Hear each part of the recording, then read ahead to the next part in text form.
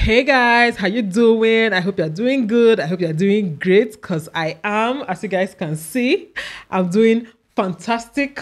Okay, thank you for asking. Yeah, talking about asking, I asked you guys on Instagram and on YouTube to ask me questions because I'm in the mood for an honest Q&A. So you guys sent me questions which I'm going to be answering in today's video. Okay, so let's just jump right into it. Okay, do you like your husband's job that takes him away from home often and for a long time? First of all, I got so many questions. I think I might divide this Q&A and I'll answer all the YouTube related questions in a different video, and I'll answer which other one did I even get safe. I think someone about finances. Okay, so I'll do finances separately, I'll do YouTube separately, then this one is just general, you know, my life, my family, and all of that. Okay, yeah, so the question is, do you like your husband's job that takes him away from home often and for a long time? The answer is not that straightforward, okay, because I won't say I hate the job, right? I won't say I hate it because I mean it is providing for us. That's number one. Okay, we can't all afford to do what we love and have all the circumstances of, you know, our jobs be favorable to us. Some people have to do jobs that are less than optimal or less than ideal to make money, and it's okay. It's part of the labor, it's part of, you know, the cost of Adam. Yeah, it's providing for us, so I won't say I hate it. I would say I wish it was different. Okay, I wish it was different. Like, I don't hate it, but if it was different, I would have been happier, right? Okay, I'm even used to it, right? Because he has been doing this job before I met him. He has been going out of state and all of that. We had a long distance relationship, and then when we got married, we weren't, you know, it has always been like this, so I'm used to it. Okay, so it's not really that bad, but because of my kids now, sometimes I wish that he was around more often, but we try to make it work. We do video calls all the time, we try to talk as much as possible, and then when he's around, he makes the most of it. Okay, so yeah. What prepared you for parenting? Did you read any books or resources? No, not really. I didn't read any book in particular, but I used to do a lot of research online about parenting. Okay, that is taking care of a child, not parenting in terms of, you know, other aspects. Okay, but I was doing it in terms of taking care of a child. I was actually doing a lot of reading. I was on a lot of forums. I was, yeah, basically getting my PhD in parenting online. Okay, so I didn't read any specific books, but I just learned from the internet and from the world by observing other parents, observing my own parents, looking at things that they did that I liked, and looking at things that they did that I did not like, or I think that did not work for us. So I try to not repeat those things with my kids, even though it's hard. Some things that you didn't like your parents doing, you're going to see yourself doing them as well. It is just life, right? But at the end of the day, we just try our best and we, you know, make do with what we have. How is your spiritual life after your sister's video? Have you improved? Are you still struggling? Thank you. I got these questions a lot, okay? And I'm going to make a video where I give an update about that, but I'm still working on it. That's the short answer. I'm still working on it. What are some of your hobbies or interests that you have? Some of my hobbies. My hobby right now is watching watching crime videos. I don't know. I'm tired of it. I think I need to stop. But I like watching. I've always liked detective movies, true crime, you know, crime kind of movies, you know, thrillers. I've always loved movies like that because I like to play detective. I like to understand human behavior. Let us figure out who did it. Let us figure out who the culprit is. Let's figure out, okay, what exactly happened in that relationship or whatever. I've always been that kind of person. So right now my hobby is watching things like that. But I want to get into one hobby right now. I want to get into painting. Okay, yeah, I want to get into painting. I have paint. I have paintbrush. I have canvas. Oh yeah, start now. No time. But I want to get into painting. Like, I want to start creating art pieces just for myself, for decorative purposes and for relaxation purposes. Okay, so yeah, so that's an interest that I have. It's not yet a hobby, but it will soon become a hobby. How are you doing mentally and physically? I can understand that motherhood can be tiring. How am I doing mentally and physically? I think I'm doing okay. Physically, not so much. Physically, I could lose like 50 kg. Maybe not 50 kg, but I need to lose like 30 kg, okay? So physically, I'm not doing so well. I get a lot of headaches. I get a lot of health-related issues. Not serious health issues, but more like health-related, not being healthy kind of related issues, okay? So I could be doing better physically, but mentally, I think I'm okay. Mentally, I'm happy. I'm just going with the flow. I'm not I'm not worried about anything right now. I am not struggling mentally with anything. I think I have learned over time to control what I can and forget about what I cannot, right? I've learned that over time. My husband has told me several times. So I think it's beginning to now sink in more now that I should just, whatever you can control, control it. Whatever you cannot control, stop worrying about it, okay? Because your worry is not going to help it. So what are you worrying about? Your worry is not changing the situation. You are only making yourself more stressed, more ugly, more everything, you know? So, and then if you can do something about it, then do something about it and stop worrying. So at the end of the day, mentally, I feel like I'm okay. I'm in a good space. There's so many things I want to achieve that I've not yet achieved, but it's not like it's bothering me that much. My kids are good. My family is good. Like, I'm fine. This person is asking, does your husband have a mother? Yes, so I don't get the question, but yes, he has a mother, please. Okay, maybe you are asking if his mother is alive or something. Yes, his mother is alive and well and great, okay? We went to see her in December, okay? So I did not film it because, like I've said 1,100,000 times, my in-laws are quite private people, so I'm not going to go and start bringing them on my channel or talking about them on my channel, okay? So yes, he has a mother, because I got a question a lot about, what about your in-laws? Why don't you do things with your in-laws? Why don't you travel with your mother-in-law? Why didn't you? I'm just like, why couldn't I leave me now? Don't think that because someone else is doing something that means I will not do the same thing just to please you guys or something. No, I'm not going to do it, okay? So what are your thoughts on the Annie and Two-Face situation? I wanted to make a video about this, okay, but I can't get myself to watch that Young and African series or whatever it is, reality show. I can't get myself to watch it. That's just the truth. That's why I haven't made a video about it. But yeah, my thoughts on it is Annie laid her bed, so she should lie on it. Yeah, what's she crying for?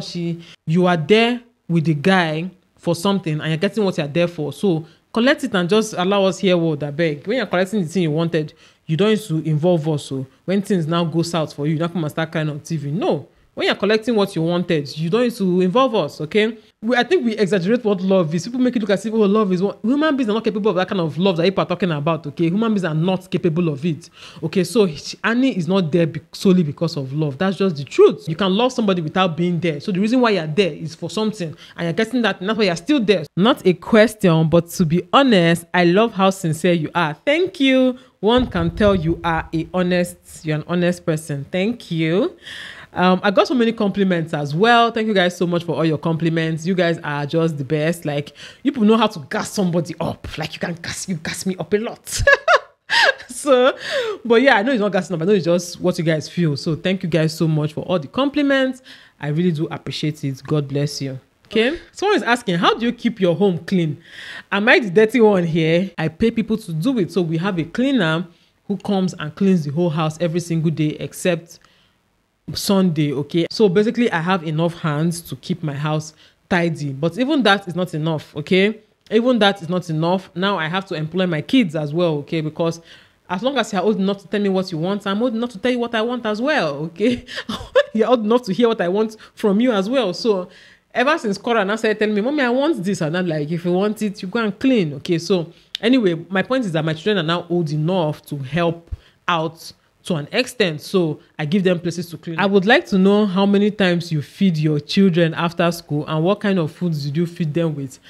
My dear, I know why you're asking this question, because sometimes it's as if kids eat a lot. It's like they're eating all the time. I'm like, people don't have break. In fact, it's my husband that used to point it out to me that no, it's not time for dinner, so why are they eating now? And I'm like, it's true actually. It's not time for dinner, so why am I telling you to go and take, what you want to eat, okay? So after school, typically when my kids come back after school, they have their lunch, okay, even though they take food to school, but the food they take to school, they eat it around 11 or something. Before they leave for school, they eat just cereal in the morning. Then when they get to school, around 11 or something, they eat their breakfast or brunch. That's what I'll call it, okay? Then around maybe like past 1, they now eat their school snacks. Then when they come back, they now eat their lunch. So it's usually normal food, rice, beans, spaghetti. And then after that, sometimes I give them snacks, okay? When they're bored or we have snacks in the house or something, I give them snacks. So it can be cookies, biscuits, it might be just Ribena or any other juice. It might be fruits. They take fruits to school anyway. In fact, because of it, I stopped giving them biscuits to take to school. So they take fruits to school now, compulsory. And why I give them fruits to school is that because at some point at home they used to eat they must eat biscuits somehow, one way or the other at home. So let school be for fruits alone. Okay, so that's basically what they eat, and they now have their dinner. So that's it. But sometimes somebody will be bored and say they are hungry around, let's say 5:30. I'll now say go and give the person golden mon, and then before you know what's happening, it's already 7 o'clock, time for dinner. So why did they eat the golden mon by that time? You know. So good question. Someone is asking, what do you think your husband will do if he was in Will's shoes? My husband is not gonna do nothing. He's not gonna go anywhere. He'll probably laugh, and I'll probably laugh too. Okay.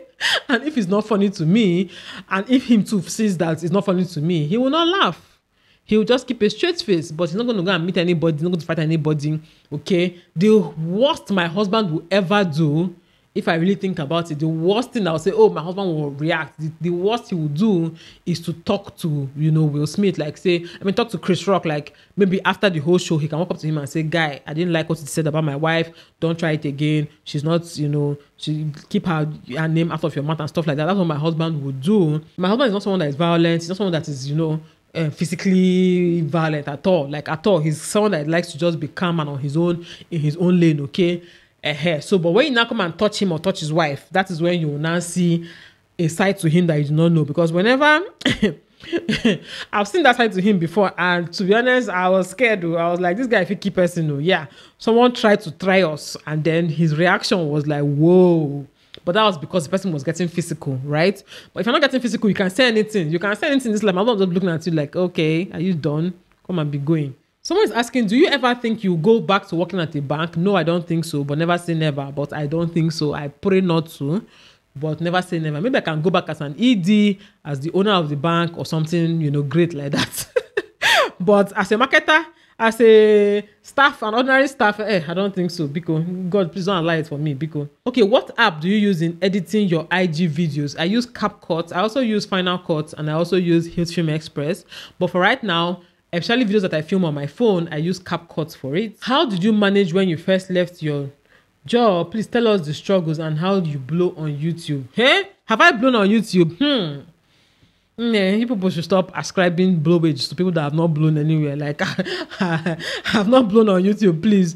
Okay, that's a prayer. But how did I manage when I first left my job? I managed how I managed. It wasn't that difficult for me because my husband was already supporting me. So I didn't really it wasn't that much of a conflict for me. And I didn't like my job when I was doing it. And I also, again, I like staying at home. I like I like being at home, so it wasn't a problem. I wasn't missing, I feel like going out, I want to go anywhere. I wasn't missing out. I wasn't missing the outside world. I wasn't missing social events or social interaction. In fact, I became more of a recluse after I left my job, and I was loving it. Okay, so it wasn't really hard for me to adjust. I just had to find things to do to keep myself busy. So thankfully for me, I got pregnant immediately after, basically. In fact, immediately, the month I left my job was when I got pregnant. So I got pregnant immediately after. So I had something I was working towards, which is my first child. So I wasn't so bored. I was busy arranging stuff, clearing stuff, buying stuff, shopping online. I shopped and shopped and shopped,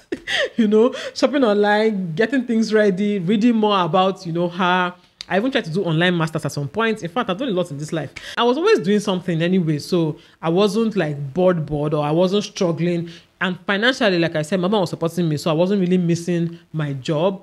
Okay, I keep telling people how I saved more money when I was a stay-at-home mom than when I was working. Okay, and that's because I wasn't going anywhere. So the money my mom was giving me, for my upkeep, I was just saving most of it. Okay. So how do you do it, handling all your kids and not feeling overwhelmed plus being a YouTuber?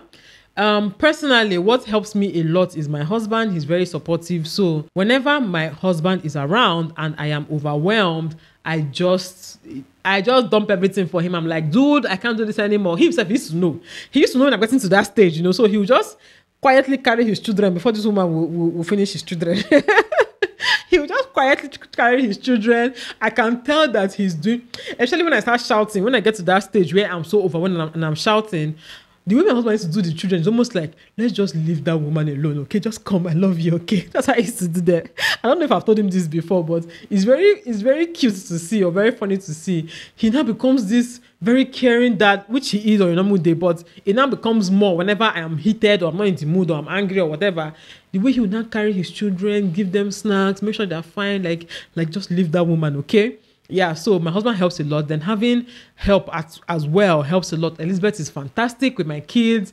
Like, you know, when you say sent from heaven, God literally just carried Elizabeth and sent her to my house to come and help me. So yeah, I don't get to that stage where I'm so overwhelmed that I cannot take it anymore. What I even do as well is lock myself up in my room and watch some series, do something nice for myself, go out. When my kids are in school, I go out, go shopping, do retail therapy, eat good food and stuff like that. So I always find a way. It has never gotten to a stage where I can't take it anymore. It hasn't gotten to that stage yet. And it will get to that stage in Jesus' name. Amen. What was your worst relationship experience as a teenager, and how did you handle it? I love you and your family.